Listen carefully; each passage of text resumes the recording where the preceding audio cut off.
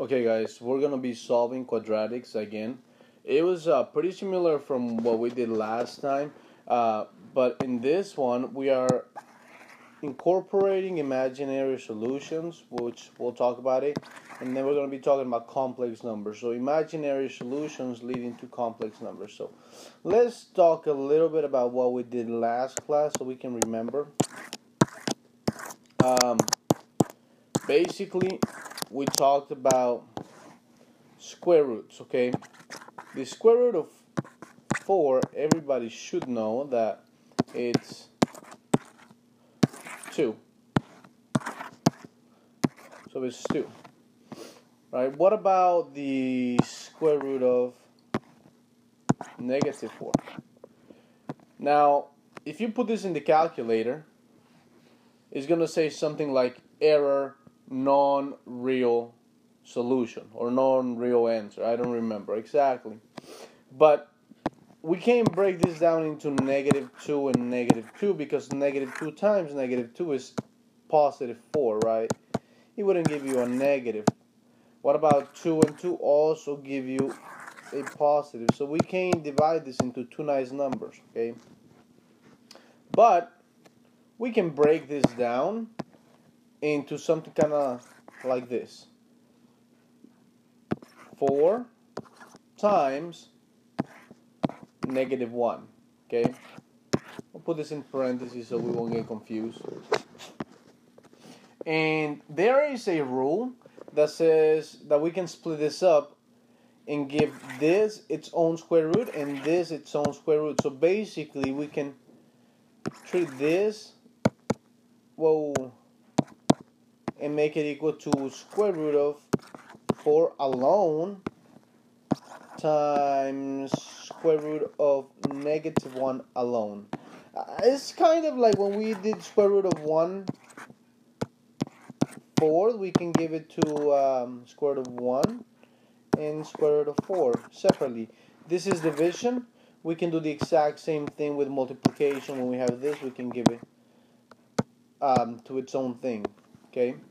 So, let me clear some space here.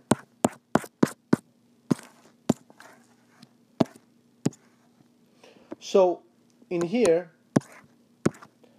we can break this down into 2 times 2, which ends up being 2 on the outside.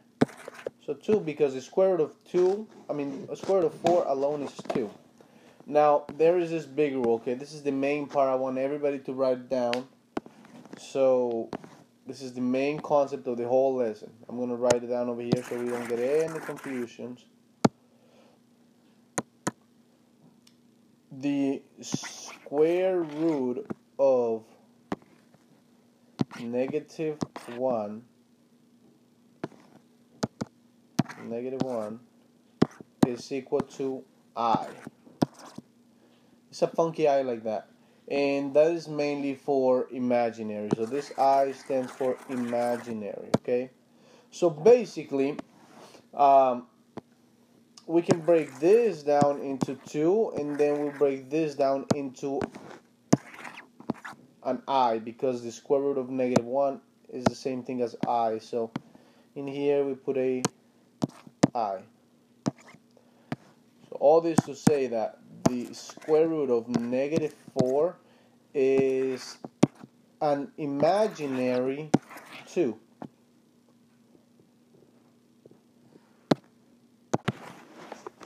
So this is a bit confusing, okay? I understand. I haven't worked out a lot of problems. But I want to go over number 1. So I'm going to do number 1 with y'all. Basically, all I can do in here, the rule that I just explained, is that in here we can break this down into the square root of negative 1 times 9. Okay? Now, in here, this rule is that says that we can apply to the square root to that and to that. So we can separate this into square root of negative 1 times square root of 9. And then we can do, we can break both of them down, okay? So this one breaks down into an I, because the square root of negative 1 is just I. And this one breaks down into a 3, right? 9 can go 3 times 3, and then we put it outside, we have nothing in the inside. So basically, the square root of negative 9 can be simplified to be an imaginary 3. Okay? It is very important that you go and put the I. If the I is not there, it will be incorrect. Okay. Pause the video and go over number 2 and number 3. I'm giving you 5 seconds. 5, 4, 3, 2, 1. Okay, number 2. We can break it down into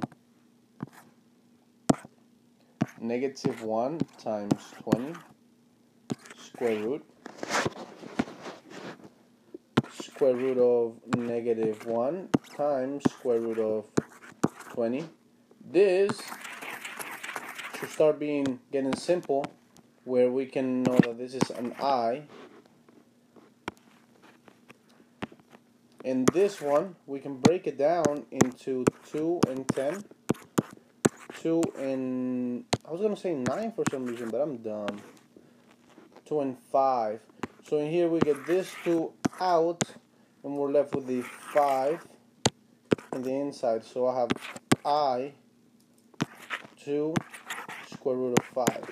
And this does not matter if you write it like this, or if you want to write it differently. You can also write it 2I square root of 5, or 2 square root of 5I. As long as this I is not under the radical, under the square root, then we are fine. It doesn't matter which one goes first. You can pick. So this ends up being my answer. Now I'm going to go over 3. In here, we can break this down into square root of negative 1 times 1/4, sorry. And then we can break it down square root of negative 1 times square root of 1/4. This is an I. And this we can break it down into square root of 1 divided by square root of 4. The square root of 1 is 1. Square root of 4 is 2. And we just bring down the I. We can put it at the front or in the back. It does not matter. I personally like to put it in the back of the number. Unless it's a square root, then I don't put it in the back, because if we have 2 and I have an I don't know if this I is in the inside or the outside. So to make sure that I know that it's in the outside, I put it in the front. Okay, the last one should be super easy. I'm going to go over it on 3 seconds. 3, 2, 1. We break it down. There is no negative, so there is no reason to break or take out a negative like we have done in the other ones. Because this one is not a negative, we don't have to do this that we've been doing on the other ones. We can just break it down into 2 and 6, and then 2 and 3. We get the pair out. We're left with the 3 inside. Boom. Now, I teach this because it applies on how to solve these things. Okay? I'll take a second and go over problem number 1. This one. Okay? We're going to go over the whole thing on 5, 4, 3, 2, 1. Okay, first step to do this problem is to divide by 10. I'm going to have x squared is equal to negative 25. After that, we're going to take the square root. This and this is going to go away, and then I'm going to take the square root of the other one, One thing that is very important is for you to do plus or minus. So I'm basically having x is equal to plus or minus square root of -1 times 25. I'm going to break this down. X is equal to plus or minus square root of -1 times square root of 25. You don't have to do all these steps. I just do them because I want to make sure that people understand where the I comes from and how we break it down. A lot of you are going to be able to jump from here to even my next step. Okay. Whoa. Okay. X is equal to plus or minus this turns into an I. This turns into a 5. So basically I have x is equal to 5i, and x is also equal to negative 5i. It doesn't matter if the I is in front or in the back. So these are my two answers. Take some time and do 2 and 3. I'm going to go over them on 5, 4, 3, 2, 1. The first step to solve this is to add 5 to both sides. And here I am left with negative x squared is equal to 144. Now, a lot of you would want to take the square root, but we can't because there's a negative. To get rid of this negative, we have to divide by -1, divide by -1. This go away to 1, positive, because a negative divided by a negative is a positive. So I'm left with an x squared is equal to negative 144. We're going to do the square root. This and this go away. Square root. Plus or minus x squared is equal to plus or minus square root of -1 times 144 separately. I'm already separating this because I can multiply -1 times 144 and they can give me -144. Now I'm going to separate even more. X squared is equal to plus or minus square root of -1 times square root of 144. Whoa, and I did a mistake, guys. I've been writing square root all over, which is not correct. That needs to go away, and that needs to go away, because I no longer have a 2. I have this 2, got away here and here. That was my mistake. Now in here, this turns into an I. Square root of 44 is actually a nice number because we can break this down into 12 times 12. 2 12s go out, and I have 12. Plus or minus, so my answers are x is equal to imaginary 12, and x is also equal to negative imaginary 12. Once again, this doesn't matter where it goes. You can go in the back or in the front because everything is multiplication. So these are my answers.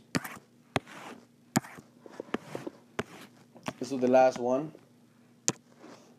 In here, I have to add 5.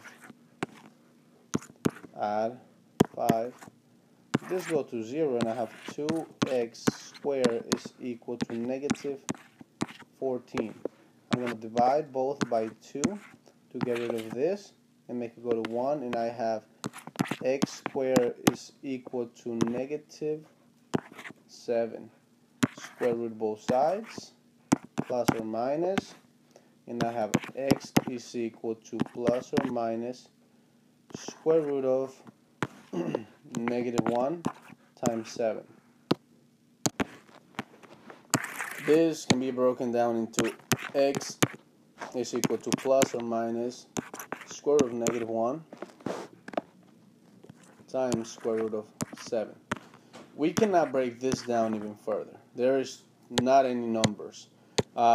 For this, there were nice numbers that we broke down from here to here, and from this one to the 5. But for the 7th,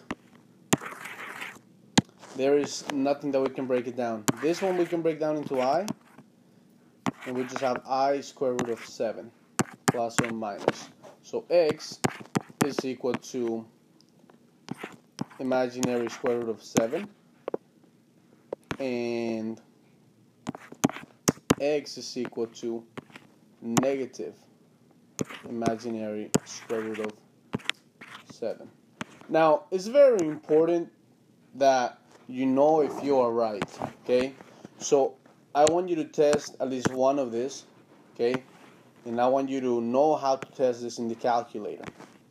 If you want to test this out, okay? If you want to test this answer out, which this is the one I'm going to show you how to test, you have to put in the calculator. So, in the calculator, you're going to go using the main screen, not in y equals.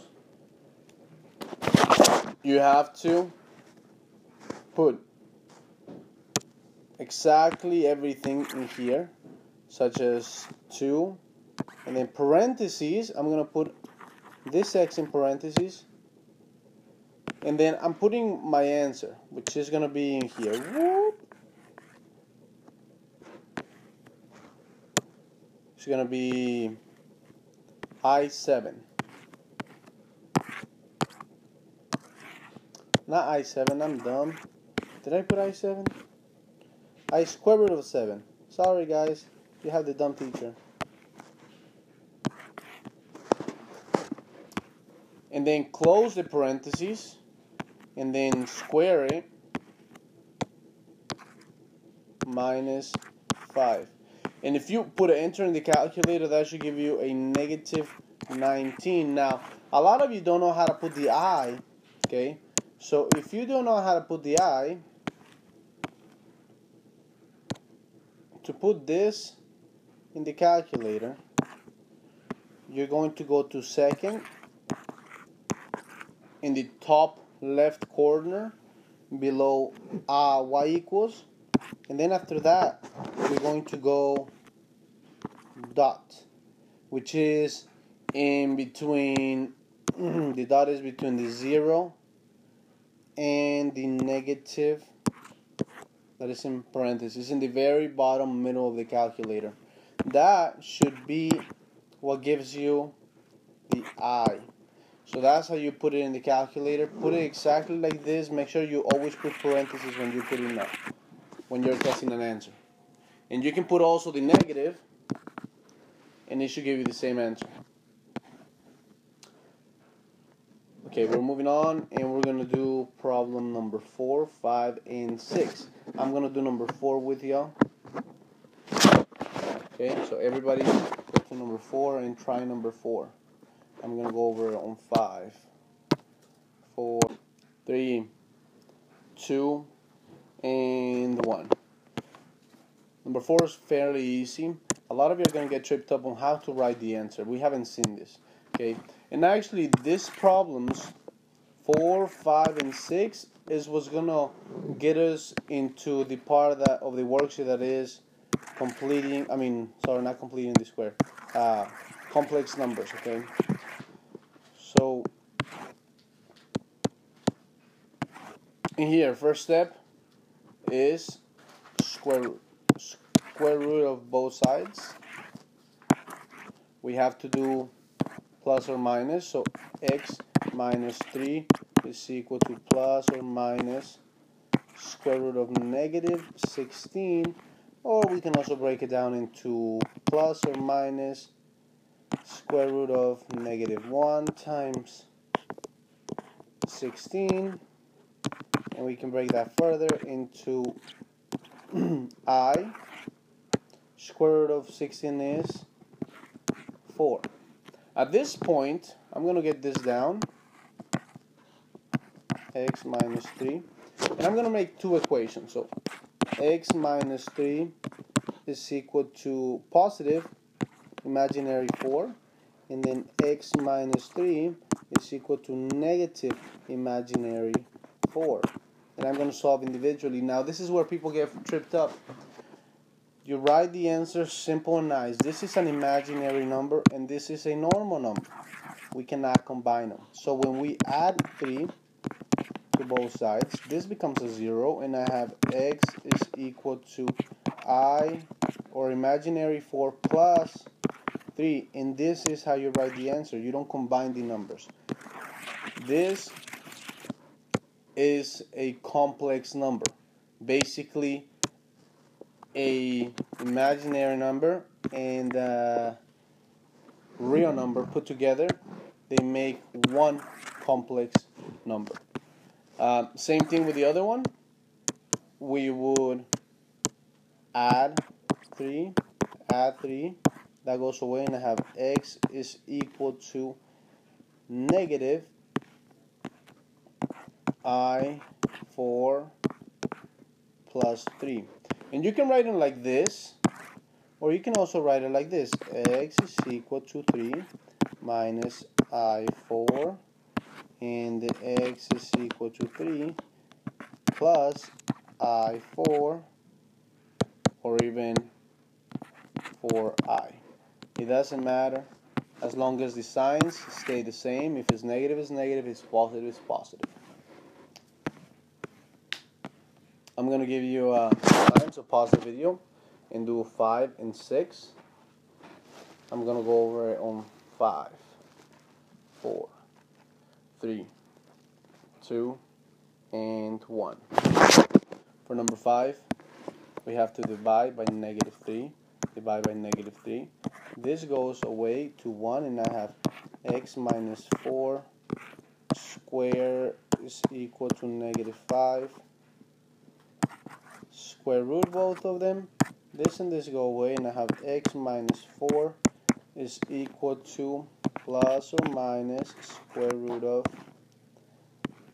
negative 1 times 5. I'm going to break those down into x minus 4 is equal to plus or minus square root of negative 1 alone, and then square root of 5.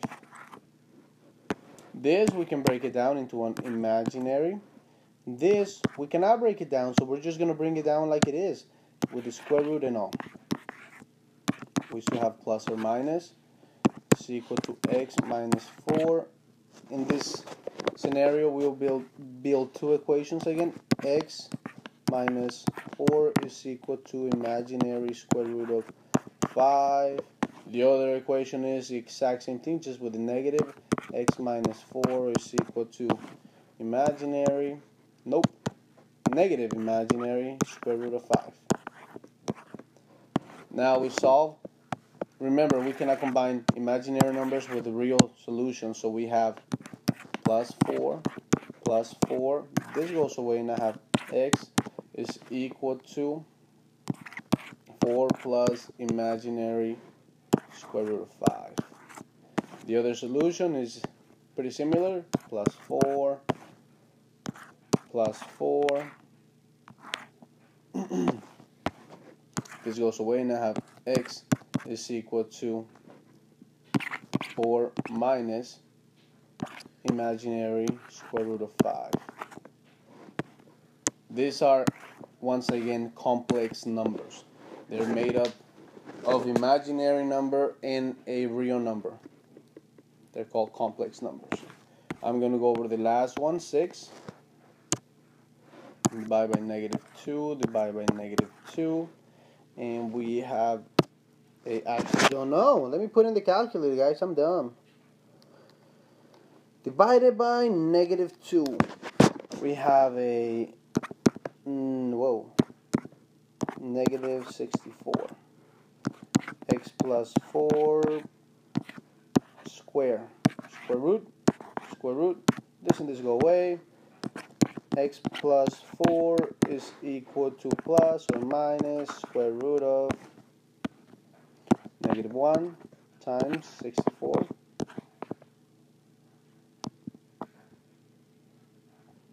Now we can break them down into x plus 4 is equal to plus or minus square root of -1 times square root of 64.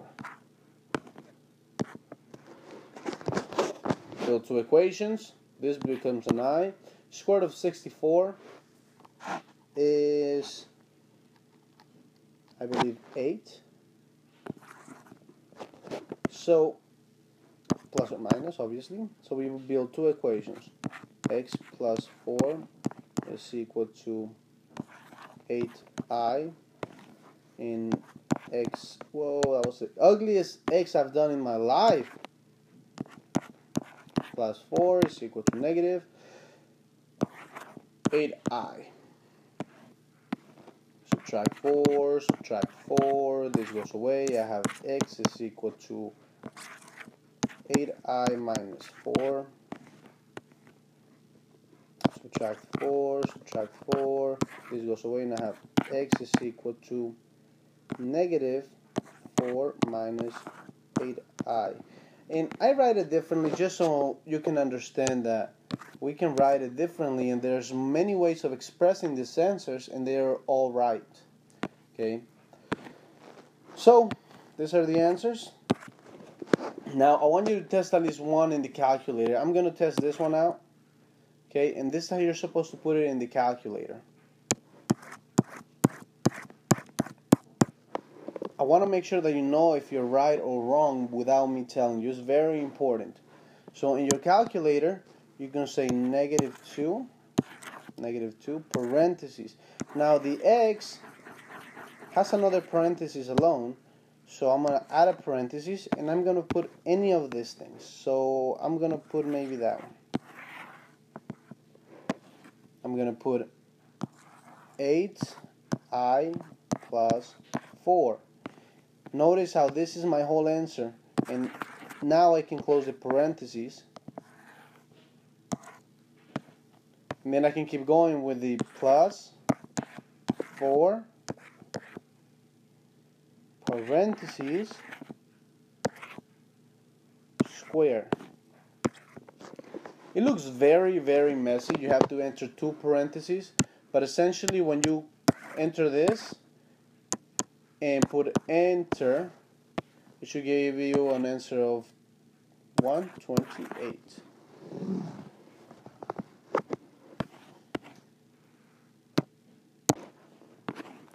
Okay, at this moment, pause the video and do 7, 8, 9, 10, 11? Is it 11? I don't remember how many I have, guys. 12. So basically do 7, 8, 9, 10, 11, 12. Do all 6. I'm going to work them out, but please try them before I try them. I want you to find your mistakes, and if you get stuck, then check my video. But a lot of the times, you don't have to even check my video. So work them out. If you get stuck, I have the answer. I'm going to work them out in 5, 4, 3, 2, and 1.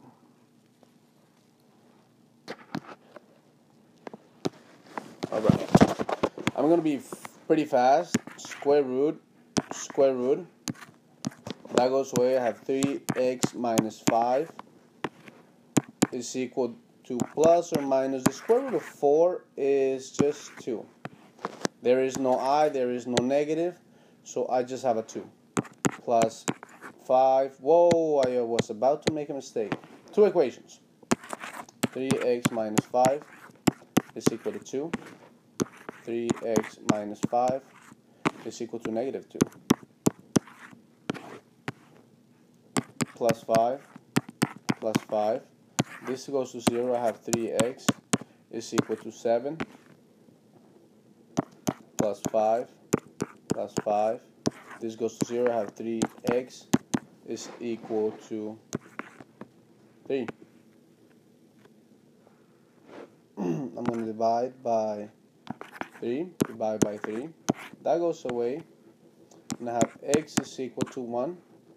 Because 3 divided by 3 is 1. Divided by 3. X is equal to 7 divided by 3. These are my answers.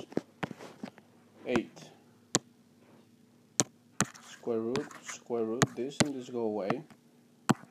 5 x is equal to plus or minus I 5. 5x is equal to I5, and 5x is equal to negative I5. I'm going to divide by 5, divide by 5. This goes away, and I have x is equal to I5 divided by 5. Notice 5 divided by 5 goes away, and I have x is equal to I. Same thing on this one. Divided by 5, divided by 5. This goes away, and I have x is equal to negative I5 divided by 5. 5 and 5 go away to 1, because 5 divided by 5 is 1, and I have x is equal to negative I. My answers are just negative and positive I. The other one is plus 2 is equal to negative 45.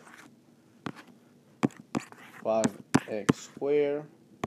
Next we're going to divide by 5. Divided by 5. Negative 45 divided by 5 is negative 9. Is equal to x squared. Square root. We have a plus or minus I3. The square root of 9 is 3, but the square root of negative 9 is imaginary 3. Is equal to x, so x is equal to 3i, and x is equal to negative 3i. I'm going to go over the other ones.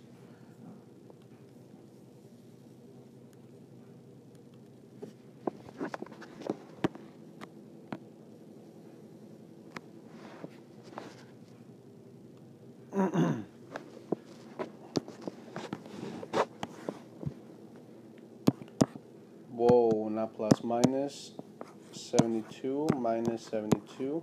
This goes away. I have 2. X minus 5 squared is equal to negative 72 divided by 2 divided by 2. This goes away, and I have x minus 5 squared is equal to negative 72 divided by 2 is 36. Negative 36 square root. X minus 5 is equal to imaginary. The square root of 36 is 6, so the square root of negative 36 is imaginary, plus or minus imaginary 6. So we build two equations. X minus 5 is equal to 6 imaginary, and x minus 5 is equal to negative 6 imaginary. Now in here we're going to add 5. This goes away, and I have x is equal to 6i plus 5. This is once again a complex number because it's made up of imaginary and a real. Plus 5 plus 5. This goes away. I have x is equal to negative 6 I plus 5, and this is another complex answer. Now this one, plus 60, we have negative 3 x squared is equal to 60 divided by 3, negative 3, sorry, that goes away. I have x squared is equal to 20. actually negative 20. Now square root, so I have x is equal to plus or minus square root of negative 1 times.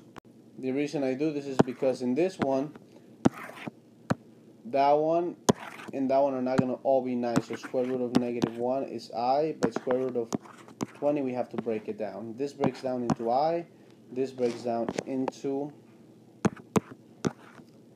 2 and 10, 2 and 5. So I get this 2 outside, and then I have plus or minus I, 2 on the outside, square root of 5 is equal to x. So my answers are x is equal to 2I square root of 5, and x is also equal to negative square root of 5, close the thing, and then 2 and then I. It doesn't matter how it goes, it matters that they are all multiplying. The last one for this solving part is minus 100, 68 minus 100 is negative 32. Is equal to negative 2x squared divided by negative 2 divided by negative 2. This goes away, and I have x squared is equal to negative 32 divided by negative 2 is 16. Square root, that goes away, and I have plus or minus square root of 16, which is plus or minus 4.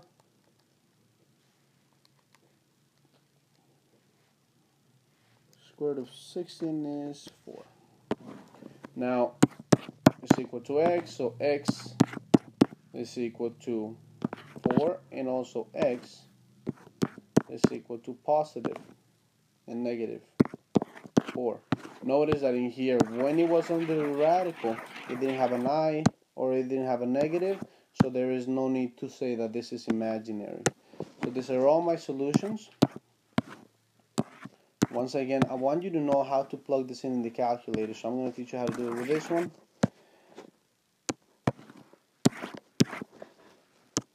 You have to put a negative 3, parentheses for the x, parentheses square minus 60. In this space, we're putting the answer. Any of them. I'm going to say negative 2I square root of 5. And that should give you an answer of 0.